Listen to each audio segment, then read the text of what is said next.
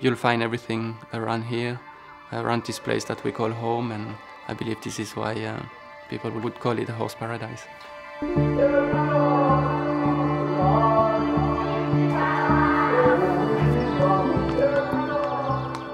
Yeah, I think we found each other, me and this stable.